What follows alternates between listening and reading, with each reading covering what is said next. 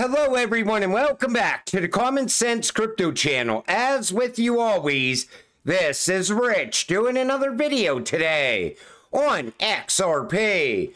So I hope you're all having a wonderful day today wherever you are in this great world. We're gonna talk about XRP. And I gotta start with this because all of you ask me every single day in the comment section, when is it going to happen? This comes from Lord XRP. To build a whole new financial system, you need many years and a lot of actors in the background.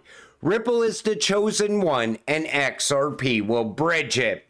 But I think we are very close to the new financial system. In fact, this guy right here wants to fast track everything. That is the BIS general manager. He even says in the new system, you will be your own bank. The old system is dead. Take a listen to this. It is hard to see how useful financial innovation can really move forward. We have labeled our vision for the future financial system the Finternet. I will leave it to Nandan to expand on it and explain the more technical aspects. But let me provide a broad overview. The Finternet is a vision of multiple financial ecosystems that connect with each other, much like the internet. It aims to empower individuals and businesses by placing them at the center of their financial lives. The application of technology has meant that tasks that were once expensive and time-consuming, like making an overseas phone call or booking an hotel room in an unfamiliar city, can now be done with the flick of a finger. So everything that was once complicated is going to be very fast. He calls it the Finternet. And he said it brings multiple systems together. But inside of each of those financial systems is going to be locked up XRP inside of liquidity pools. And they're fast tracking this. They're no longer waiting for SWIFT. They want to get this done as soon as possible. Swiss central bank undertakes world's first tokenized monetary policy operation. They are also working with the World Bank and the BIS, meaning that they're most likely also working with Ripple as well.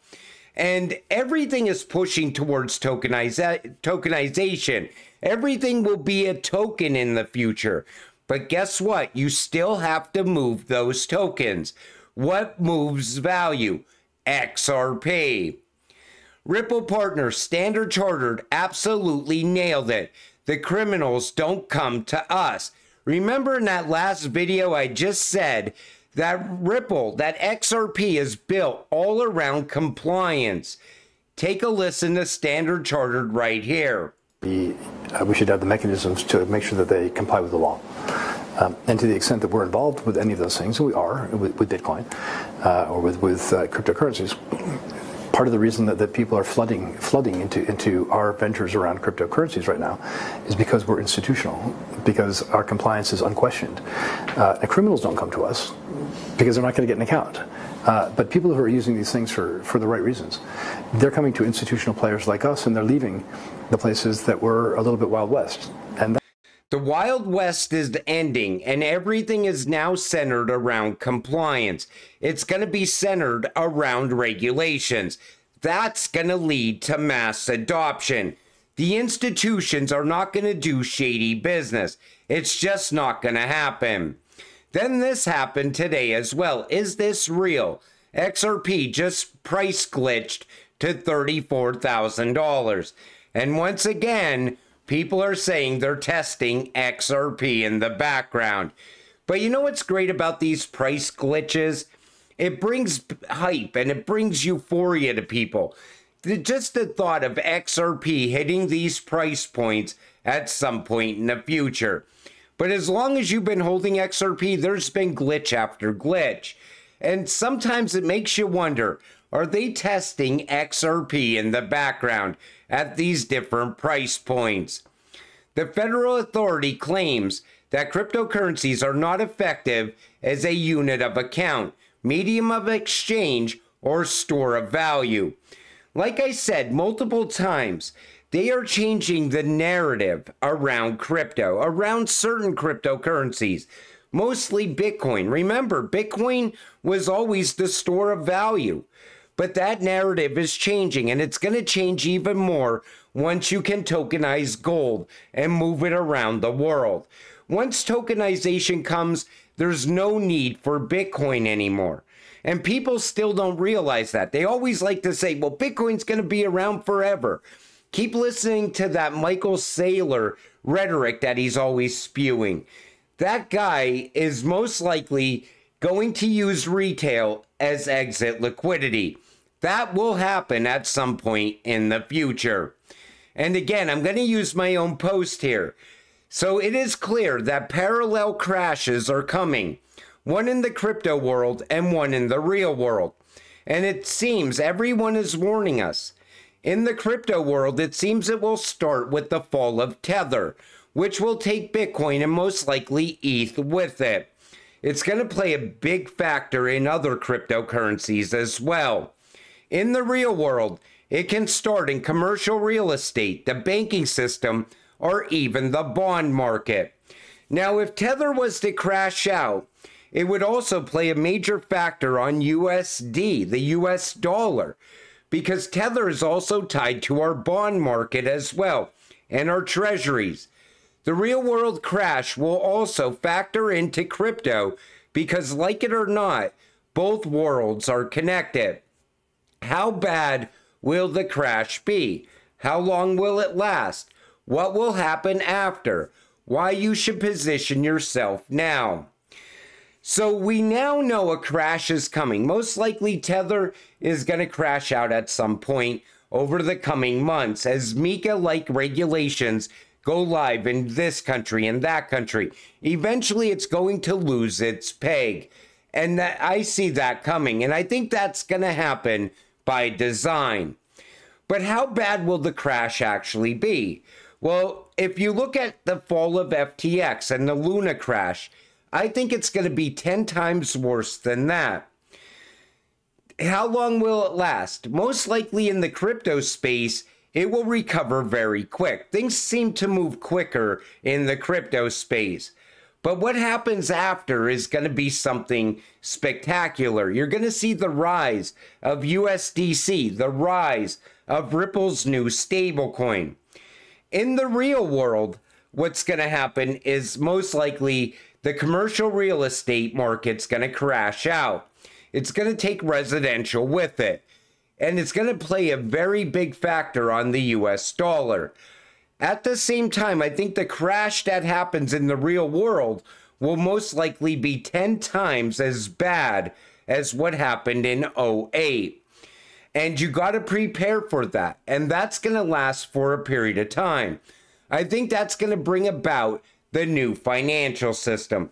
Remember, they always told you the power is going to go out, or we're going to have the loss of the internet worldwide for a period of time. They always like to say 2 weeks to 4 weeks. And that goes back all the way before 2020 even.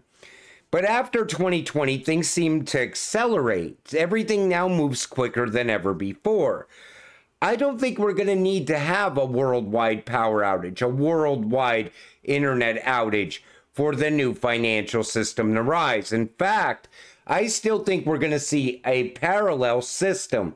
You're going to see the new digital system and the current financial system up and running at the same time.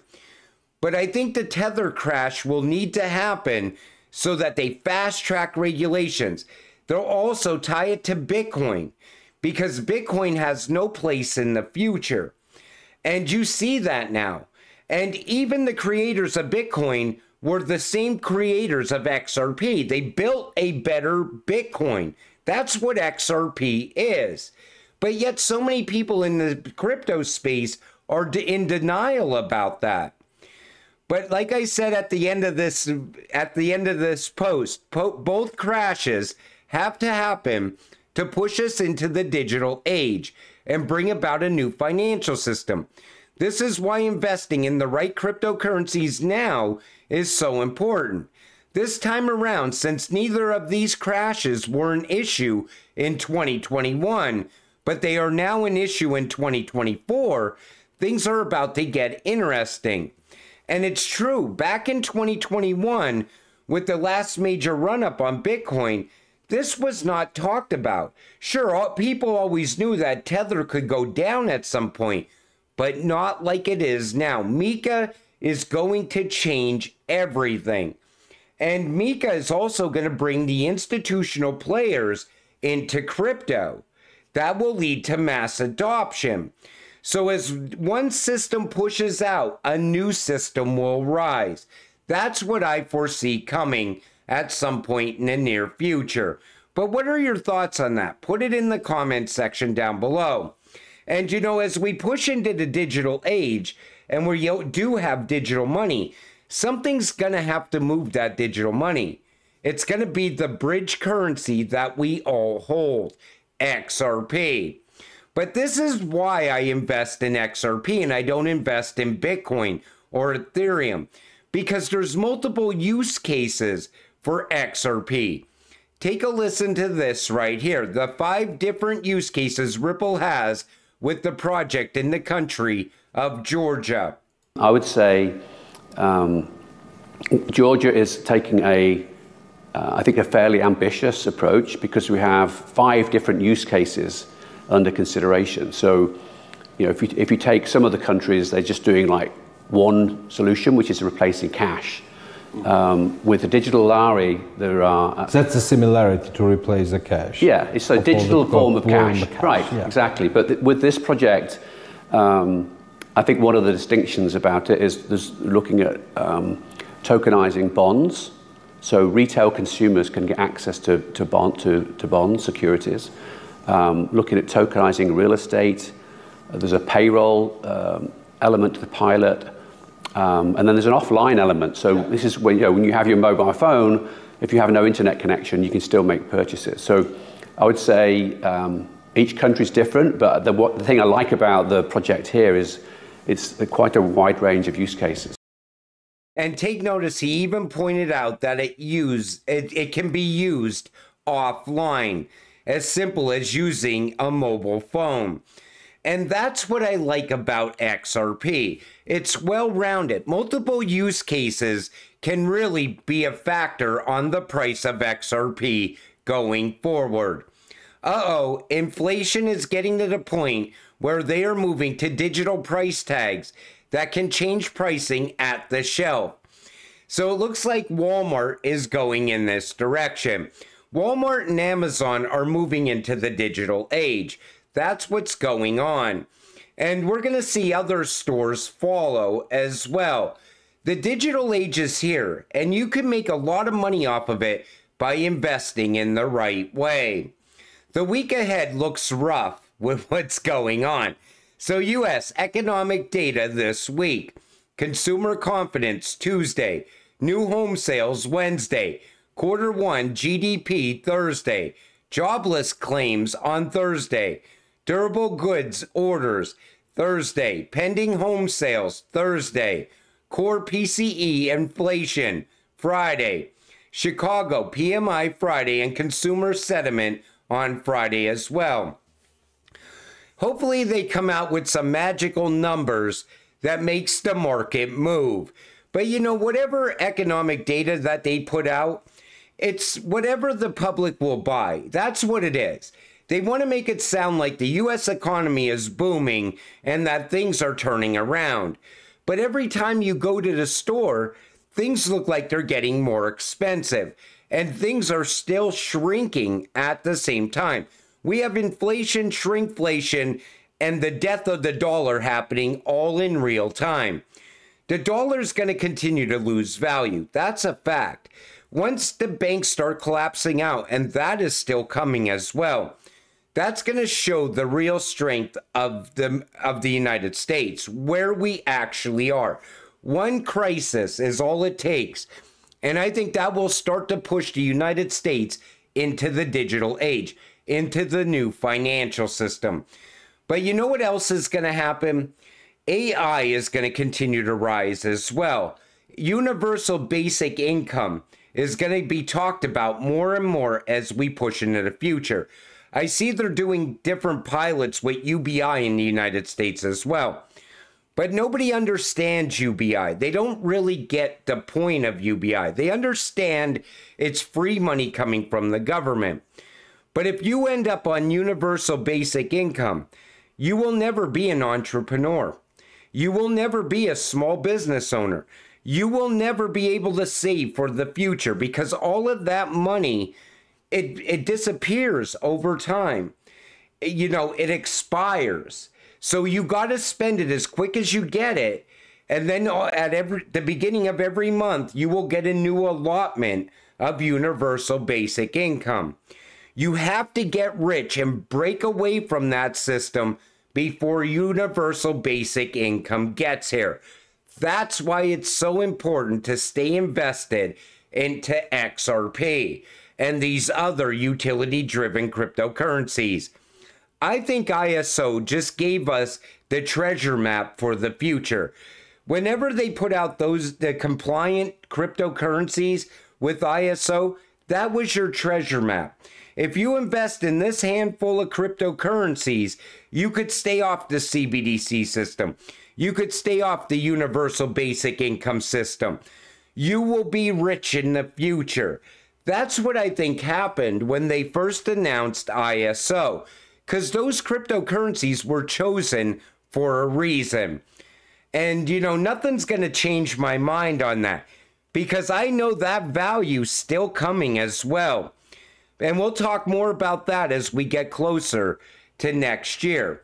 But, you know, until it all happens, you got to stay patient, stay positive, and let's get rich together. With that said, I'm going to wrap up this video. I want to thank you all for watching. I appreciate all of you. I'll see you in the next one. Have a great night.